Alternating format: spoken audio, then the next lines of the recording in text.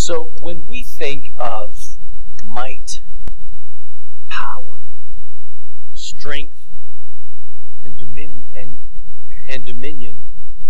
here are some of the images that probably come to mind.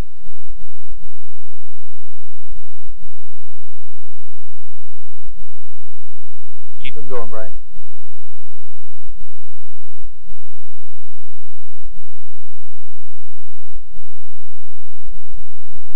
He's the man who started it all. Had to give a quick tribute to Arnie. But when God, you can take that picture off. When God wants you to see what He thinks, what picture comes to His mind when He conceives of the words might, power, strength, and dominion or domination? His perspective, His mindset is way different than ours. Instead, your mighty God looks like this. And this.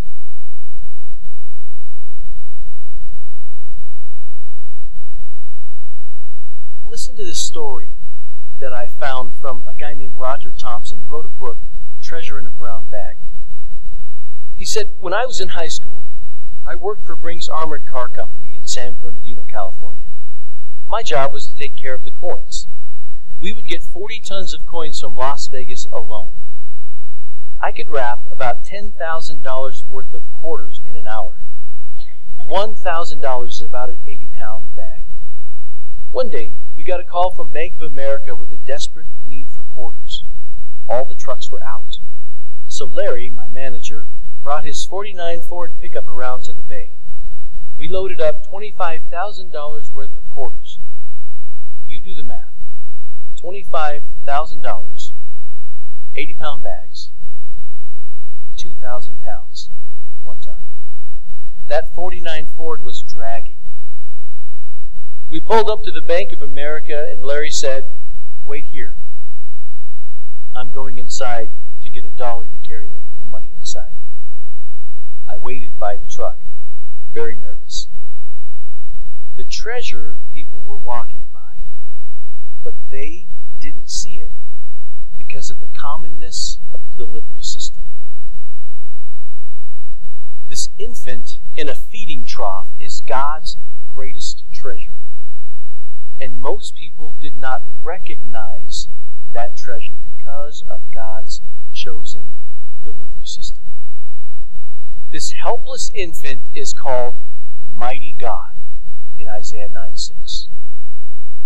Now, I don't normally do this, but I think it's pretty instructive. There are 2 Hebrew words that are joined together here. One is El. El is a name for God that's used throughout. It's probably the most common name for God used throughout the Old Testament. And it literally could be translated the strong one, because El typifies strength. Now, the second word, an adjective, is added to describe God. And this word is Gibor. Now, Gibor was used of mighty men, people of renown, heroes, manliness, champions, warriors. Now, these same 2 words are taken and put in reverse order to name one of God's mightiest angels, Gabriel. This helpless infant is El Gibor. He is Mighty God. Now, Mighty God is not simply a title. Mighty God is who He is. It's how He behaves. Deuteronomy 10:21 reads this way: "For the Lord your God is God of gods and the Lord of lords, the great, the mighty, and awesome God, who is not partial and does not and takes no bribes. He is King of kings, He is Lord of lords, and nothing and no one can influence Him away from what He knows is right, from the direction and the path He will always take. He is God. There is none other. Period. End of discussion." That is who was lying in that manger. Not the picture picture of might, power, strength, and domination that we normally think of. Now, when I look at a baby, and I in my role as pastor, I get to dedicate babies. I get to go to the hospital with a lot of people and see brand new babies. I love doing that, but every time I look at a baby, I am never prompted to think or to say, wow, what a powerful leader. It never dawns on me to think of the conquering king that this child is, or to call that child a mighty warrior. Because helpless, frail, tiny, weak infants do not inspire fear or command authority. But this infant, lying in a feeding trough, we are told, is mighty God. God chose to display His might in the frail frame of an infant. Let's not miss the point there. True might would not be expressed in a way that men expect, men who long for domination, power, strength, and might. Paul made this point very simply when he said this in 2 Corinthians 10. The weapons of our warfare are not of the flesh, but have divine power to destroy strongholds. The people of Israel expected this king that would come and vanquish Rome, would reestablish Israel as the capital of the world. They thought he would come and he would defeat all their foes. He would destroy all their enemies. But they didn't know who the enemy was. They were looking in the wrong direction. And in a study of illusion, bringing in the truth while they were looking in this direction, while they were looking in another direction, God truly did defeat all the enemies that all mankind are faced with. But when He put His mighty self in flesh and bone and put Himself on display in the manger, this is what Paul says. This is from the Message paraphrase of the Bible. All sins forgiven, the slate wiped clean, that old arrest warrant canceled and nailed to Christ's cross. He stripped all the spiritual tyrants in the universe of their sham authority at the cross and marched them naked through the streets. Over the last month, maybe two, Connie and I have had just something that doesn't usually happening in our lives. There's a young lady who used to be part of our youth group, and she caught up with me on Facebook, and we've been having contact with one another. She's been calling, and in one of the conversations, all of a sudden her voice changed, and it was just really an odd experience to be speaking to a demon. And as we carried on just a short little conversation, the thing that I ended up doing was saying, you have no authority. You're a vanquished enemy. You just aren't willing to admit it. You have to leave. The Bible says if we resist the devil, he has to flee from us. And as I sang scripture to him, and as I quoted scripture to him, eventually he had to leave. Now, that is the enemy we have. He is real. And we need to understand that when Jesus came, He defeated this enemy. He is done. He is finished. He has no power and no authority.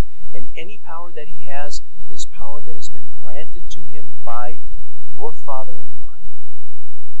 The whys and wherefores of all that, I don't pretend to understand. But I know that nothing comes into your life or mine that does not first pass through the hands of our gracious and loving Father. He is Lord of Lords. He is King of Kings. He is mighty God.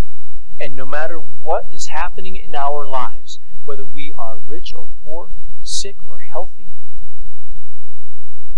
whether our finances are doing great or not so good, He is mighty God. And He is King of kings, and He is Lord of lords. And when Jesus came in the manger, and then when He hung on the cross, He defeated 6 enemies. This mighty God went to battle for you. The mighty warrior Jesus went to battle for you and me and defeated 6 of our enemies. The first enemy that He defeated our need to be perfect. When the law came, the law set this standard. Very simple, right? 10 simple rules. No big deal, right? I got 10 fingers, I can look at them, I can count. 10 laws, not a big thing. But the thing about the law was the law did not allow me to become perfect.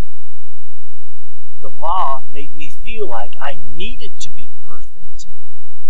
And so we go through our lives feeling like we never measure up, like we'll never be good enough. And the thing is, the reason we feel that way is because we won't. We aren't. We can't be. The law was brought so that we would understand that we are weak and frail, and without God, we will not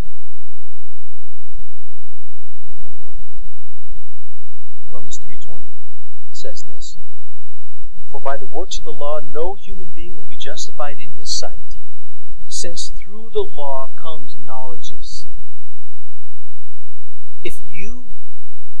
If someone asks you the question, if you were to die right now and you were to stand before God, and He would say to you, "Why should I let you into my heaven? Why should I let you into my kingdom?" If your answer is, "I was good enough," then God is going to say, "No, but thank you for playing." You can never be good enough. Now, you might be better than me, but you will never be better than the law, God's standard of perfect holiness. But Jesus defeated your need to be perfect. Romans 3 says, "For God has done what the law, weakened by the flesh, could not do, by sending His own Son in the likeness of sinful flesh and for sin. He condemned sin in the flesh in order that the righteous requirement of the law might be fulfilled in us, who walk not according to the flesh, but walk according to the Spirit." You see what he's saying there? He's saying the righteous demand of the law is fulfilled in you when you trust Jesus by faith and walk in the Spirit. Not when you do your best, live a good life, do all the right things. Because if that's what you're relying on, you will be lost forever. Jesus defeated your need to be perfect. Now, when the law came, it brought to light a problem that every daughter of Eve and every son of Adam has: sin. So what did Jesus do? He not only defeated our need to be perfect, He also defeated sin. Completely obliterated sin. You do not have to sin. Now, as long as you're in the flesh, you're going to struggle with sin. Don't get me wrong. I'm not saying that you or I are ever going to be perfect while we're here on the earth. That is, we never ever sin. But sin is not our boss. It's like the little kid, who says to his little brother or sister, "You're not the boss of me." Sin is not the boss of you. You don't have to do what it says. 1 Peter 1, chapter 2 says this, "He Himself bore our sins in His body on the tree, that we might die to sin and live to righteousness. By His wounds we have been healed. For you were straying like sheep, but have now returned to the shepherd and overseers of your souls." He defeated sin. He also defeated death. I don't know about you, but I'm excited to be in heaven. But I'm kind of scared to die, because I've never done that before. And I don't know what it's going to be like. Right? It's okay. frankly, death was not ever part of God's initial plan. Death is something that is completely foreign to what God's desire for you and me is or ever would be. Death came on us because of our sin. And so even though we sinned, even though we turned our backs on God and rejected Him, He paid for your sin and He vanquished the enemy, death. The last enemy to be destroyed is death, 1 Corinthians 15:26 says. And then, a few verses later in the same chapter, death is swallowed up in victory. O death, where is your victory? O death, where is your sting? The sting of death is sin. It's already been vanquished. And the power of sin is the law. The law has now been fulfilled in Jesus. But thanks be to God who gives us the victory through our Lord Jesus Christ. He defeated our need to be perfect. He defeated sin. He defeated death. He defeated Satan. He is a vanquished enemy who does not realize it, does not want to believe it, and will do everything he can so that you think that he has power and authority in your life. I will put enmity between you and the woman, God said, back in the garden.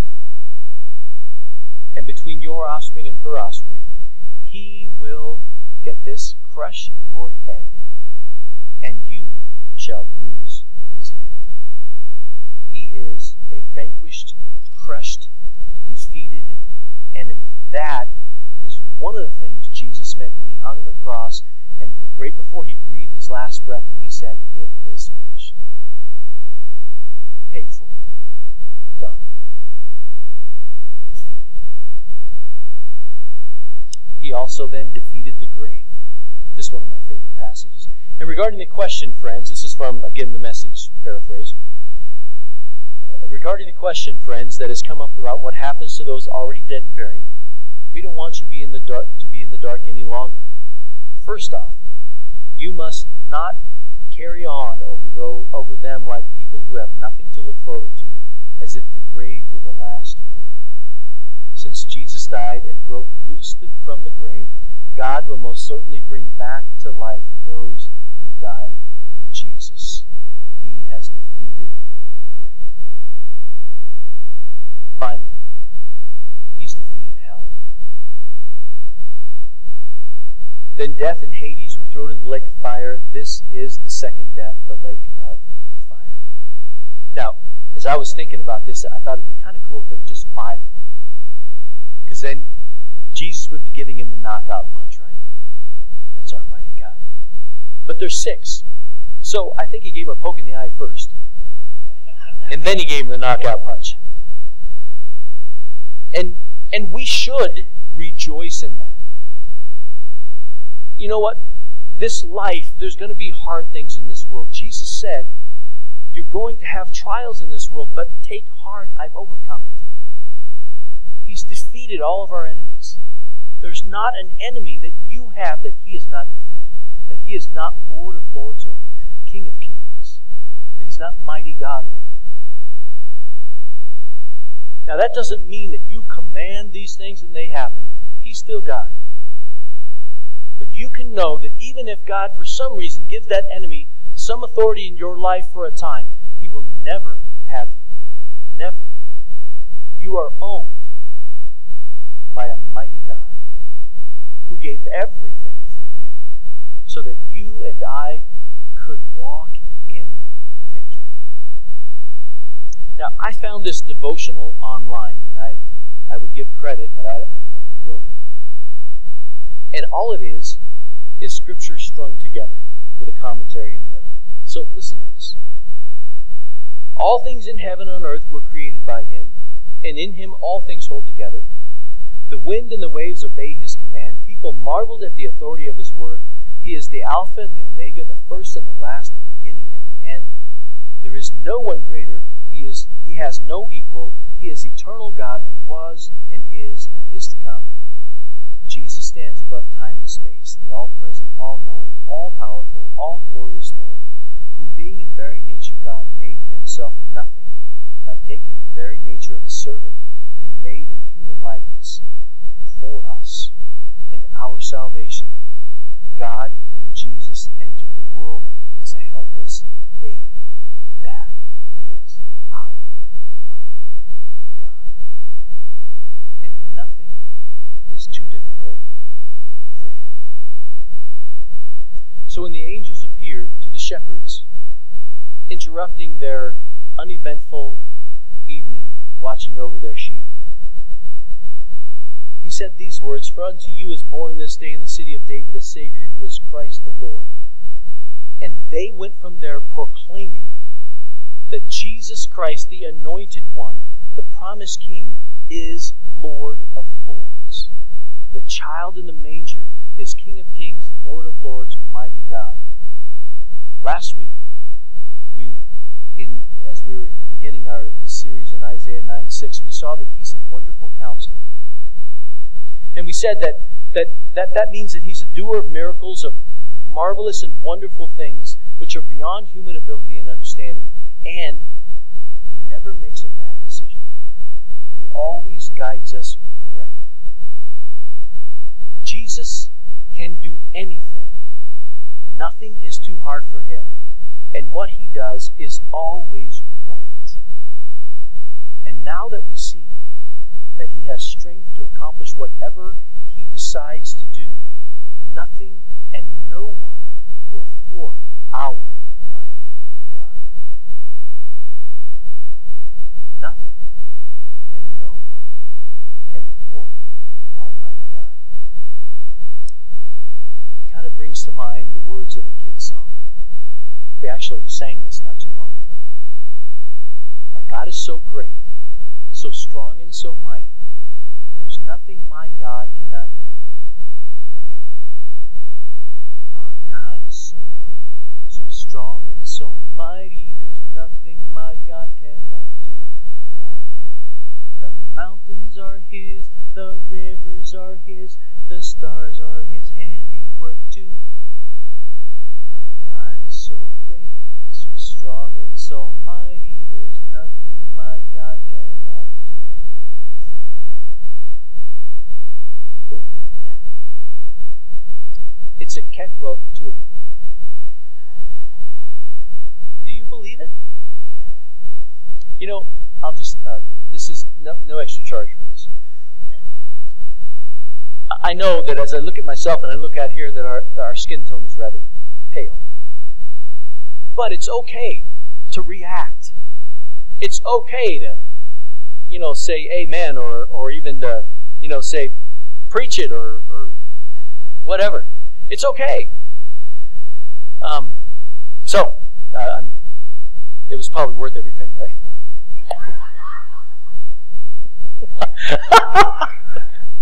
Yeah, thank you. I love you too. Well, John Glenn, the first American to orbit the Earth, died last Thursday at the age of 95. Now, Glenn told the world during his 1998 shuttle mission, when he was 77, do you remember that? This guy was 77 years old and they let him go on the shuttle. Listen to what he said. To look up at this kind of creation and not believe in God is impossible to me. It just strengthens my faith. And he spent his life talking about the greatness of God, sharing with anyone who would listen, every public forum, privately. So, when we think about God being mighty God, Jesus being mighty God, God himself wrapped in flesh and bone, let me kind of drive this home to where we live.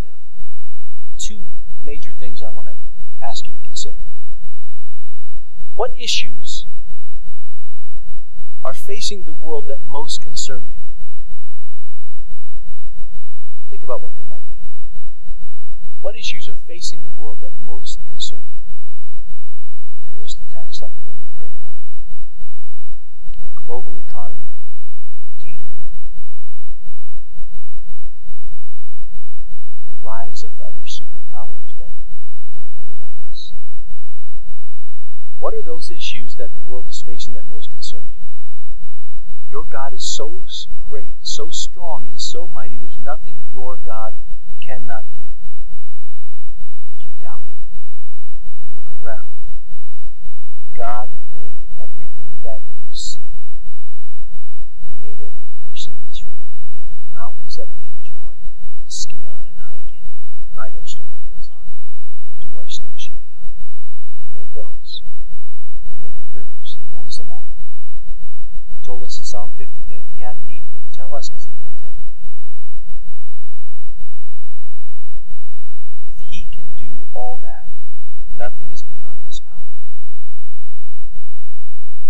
What issues keep you personally up at night?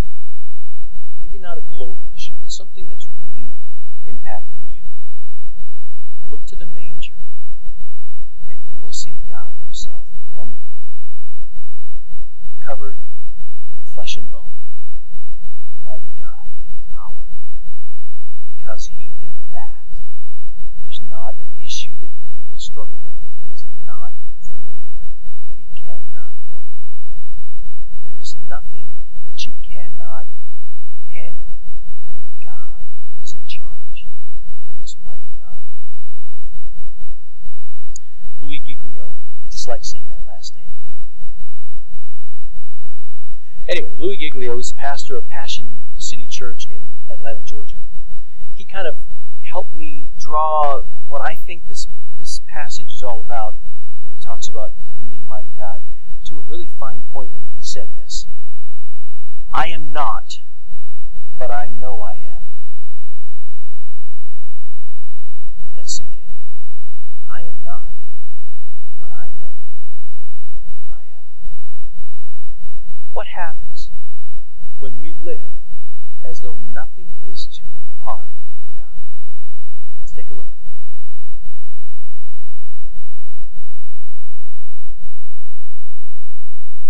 Wrote 3:16 from the Bible.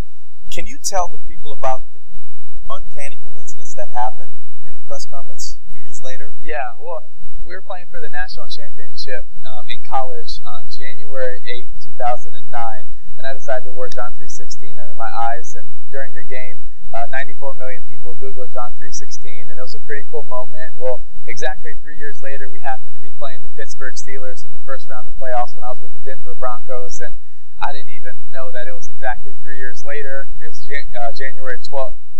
January 8, 2012, exactly 3 years later to the day. I just went out there and tried to do whatever I could to win a playoff game, and afterwards I'm going into the press conference because I love talking to the media. And our PR guy jumps in front of me and says, "Timmy, did you realize what happened?" I was like, "Yeah, we just beat the Steelers. We're going to play the Patriots." And he was like, "No, did you realize what happened?" I was like, "All right, Patrick, what's up?" He said, "It's exactly 3 years later from the day that you wore John 3:16 in your eyes." I was like, "Oh, that's really cool." He said, "No, I don't think you realize what happened. During the game, you threw for 316 yards. Your yards per rush were 3.16. Your yards per completion were 31.6. The ratings for the game were 31.6. And the time of possession was 31.6. And during the game, 90 million people had already Googled John 3:16, and it was the #1 trending thing on Facebook and Twitter. And a lot of people will say, it's coincidence. I say big God. Let's give God a hand. Coincidence? Big God.